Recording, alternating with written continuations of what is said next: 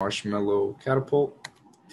So the main objective of the project is just to be able to show you guys just some of the basic physics concepts, actually motion, so Newton's 3 laws of motion and how it applies in the real world using the catapult. It's a little device that I made myself out of some popsicle sticks. I'll be showing you guys here in this presentation. And I'm just going to be explaining how the marshmallow was actually able to get into the air, okay, and what it took for it to fly. So here I have two prototype designs that I sketched out. This one ended up being the winner, prototype 1. It just consists of two popsicle sticks being wedged open with some other popsicle sticks and a spoon also strapped onto the top one. And this is where you would place the marshmallow. This was very similar. This one had the popsicle sticks here as the base with the clip, and the popsicle stick was connected to it, but I ended up going with the first one.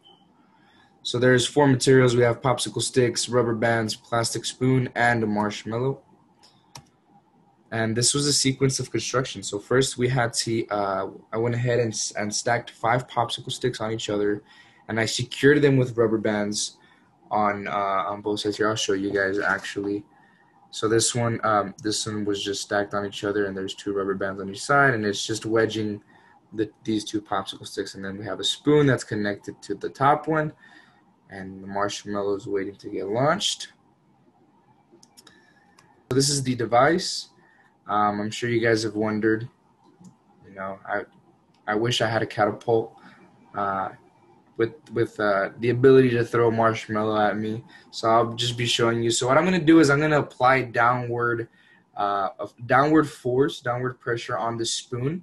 And what that's going to do is that's going to create what's called elastic potential energy. That's going to get stored as it goes all the way to the bottom. It's storing a lot of potential energy, elastic potential energy.